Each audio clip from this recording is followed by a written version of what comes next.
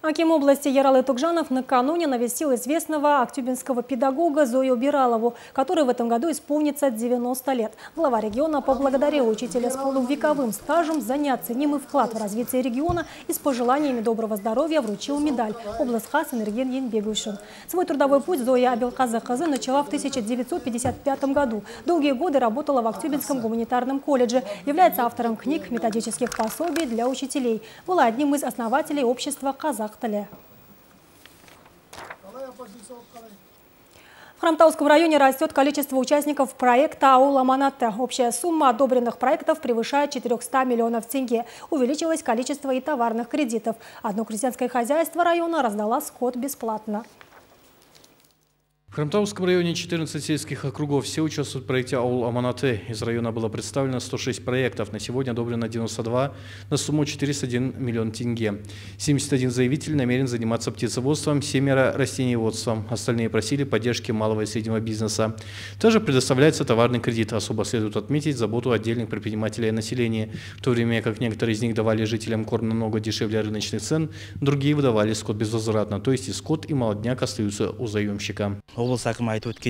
Как отметил глава региона, в Актюбинской области потребность в мясе птицы большая. Обеспеченность продукцией местного производства составляет всего около 5%. Поэтому наша задача – развитие данного направления. В нашем районе более 70 сельчан намерены заниматься птицеводством, 7 растениеводством. Помимо этого есть много других интересных проектов – шиномонтаж, парикмахерские, пекарни, СТО и другие. Глава крестьянского хозяйства Серик Орзамбетов бесплатно раздал 150 голов овец. Предприниматель, которому около 60 лет, несмотря на инвалидность первой группы, не ждет помощи, а наоборот сам оказывает поддержку другим.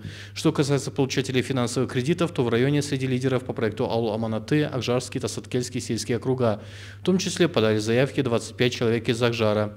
Пока одобрены 16 проектов на сумму 55 миллионов 660 тысяч тенге. Одна из них – Кунсулу Сафина. Я получила кредит в размере 4 миллионов 700 тысяч тенге. Из них на 3 миллиона построила сарай, летник, зимник готовим. Купила инкубаторы, сейчас у меня 60 цыплят, 70 гусей, 40 бройлеров и 3 инкубатора. Данный проект позволил не только обеспечить семью натуральными продуктами, но и начать бизнес, который в последующем останется нашим детям. Спасибо за такую возможность. В ближайших планах закупить большой инкубатор. Мечтаю продавать различную продукцию. Из курицы идей много. А Даулет Серик через «Ауыл, аманаты» получил кредит 2 миллиона тенге. В его птичнике 150 гусей и столько же кур. Скоро появится еще 150 бройлеров.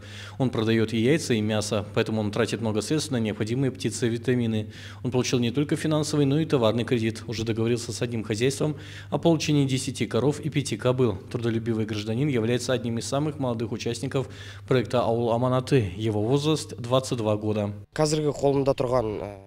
Сейчас у нас 150 гусей разных пород и 150 кур. В скором времени приедут бройлеры в таком же количестве. Честно сказать, мне всегда была близка данная тема. Последние 2 года я думал об открытии своего хозяйства. Поэтому, узнав про проект «Ауыл, аманаты», сразу подал заявку. Сейчас хозяйству не помогают родители. Можно сказать, это семейный бизнес.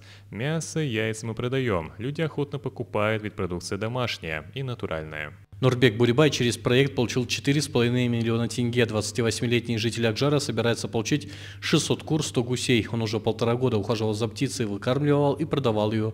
Куриные яйца поставлял в магазины, а гусиное мясо пользуется большим спросом в деревне. Большая часть полученных средств была потрачена на внутренние работы в сарае.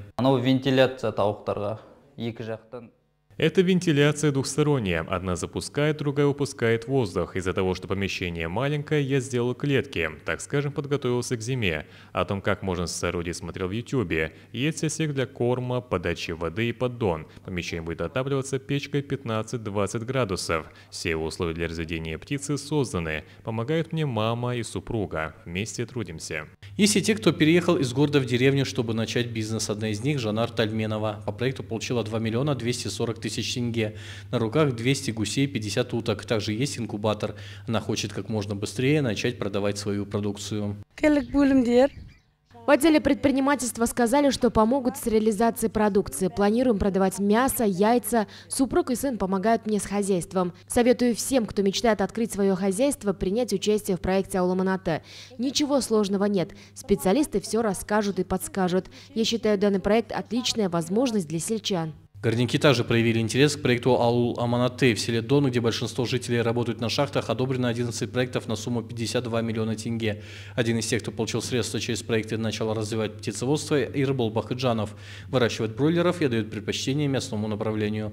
Полученные 3,5 миллиона тенге в основном были потрачены на установку системы отопления в сарае, закуп витаминов, содержание птицы. Купил инкубатор за 200 тысяч, еще машинку для стрижки, около 2 миллионов на корма, более 700 тысяч на строительные материалы. Всего у меня 100 кур. Сейчас главная цель – вырастить, а уже потом продавать. Думаю, договориться с местными магазинами, также принимать участие по выходным в сельскохозяйственных ярмарках в Хромтау. Всего на выращивание бройлеров уходят 50 дней. После можно продавать мясо. К слову, в селе Дон с населением 3200 человек также намерены открыть теплицу, пекарню, автомастерскую. Владимир Федотов, Анастасия Евсеева, Самат Каликенов, телеканал Актубе.